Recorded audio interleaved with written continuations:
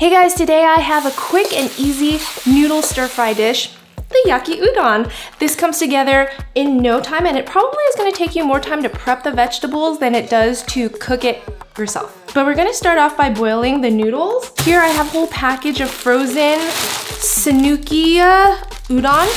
It's like thicker wheat style udon noodles. So I'm gonna be using 2 of these frozen bricks of udon. Udon comes in a lot of different varieties. I found them dried, I found them in the refrigerated section, I found them frozen. Personally, I like the frozen ones just because they keep a little bit longer, but you can use any of them. And if you don't want to use udon, you can also substitute for ramen or soba noodles, which also work really well too. So we're just gonna cook it real quick in boiling water, and once the water gets back to boiling point, it really only takes 1 minute to cook, so it happens super quickly. So keep a close eye on it. Once it's done, I'm gonna go ahead and drain it, and we're gonna kind of undercook this because we're gonna continue to stir fry it later. You don't want mushy udon here. Okay, now we're gonna switch gears and use our wok. So I get a lot of questions about what kind of wok I use, where I got it from.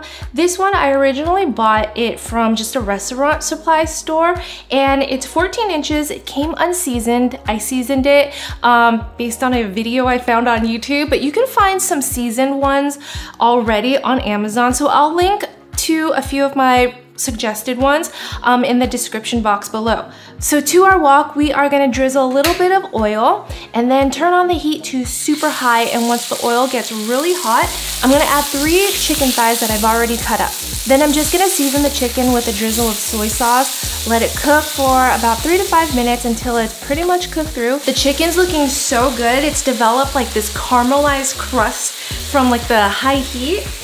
So now I'm gonna add in our chopped vegetables. I have carrots, sliced mushrooms, zucchinis, and cabbage, just like a cup of each. I'll have the full recipe listed in the direction box below, or the description box below. But I'm just gonna add everything at once. I'll stir fry it for a minute, and then I like my onions a little bit on the crunchier side, so I'll add it now, along with the udon, and then our sauce. We have some soy sauce, mirin, sugar, and a tiny hint of sesame oil. Add it all to the wok, stir fry it.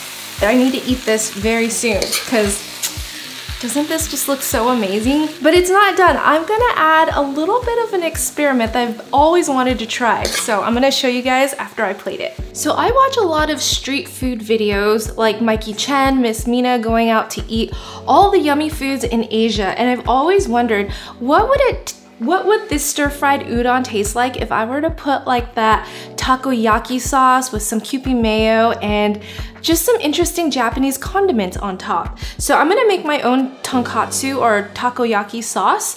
Basically, we have some ketchup, soy sauce, Worcestershire sauce to give it that like smoky flavor, a little bit of Dijon, and garlic powder. And just mix it all together, and then that is our tonkatsu sauce. Perfect. So I'm gonna show you guys how I plate this. Of course, we're gonna add some of our udon. That looks pretty good. Now I'm gonna add our toppings, or our meat and vegetables. You just need it a little bit more. And now, what I'm gonna do is grab our sauce that we made, drizzle it all over the top. Some Kewpie mayo. I am running out, so I definitely need to get more. Some dried seaweed flakes. I tend to like the flavor of this, so I'm gonna add a lot. Plus it adds a nice bit of color to the topping. And then some bonito flakes.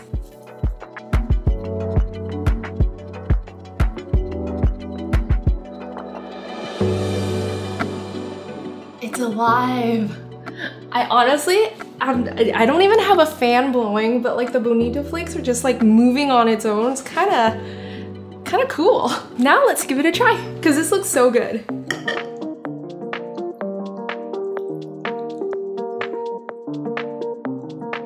All right, I'm re-picking up the noodles because that's a pretty hefty bite. Much better. Let's get some vegetables. Okay, there you go.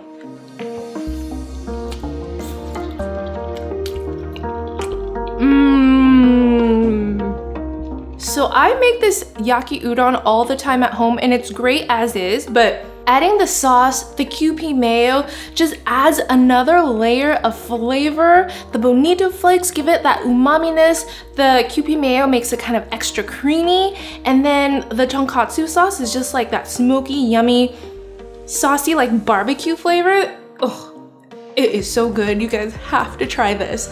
And honestly, you guys can find all of the ingredients at any grocery stores actually, so it's really convenient to make. If you guys enjoy really simple and delicious recipes like these, be sure to like and subscribe to my channel, and I also have a cookbook coming out, so be sure to check out the link in the description box and pre-order, please.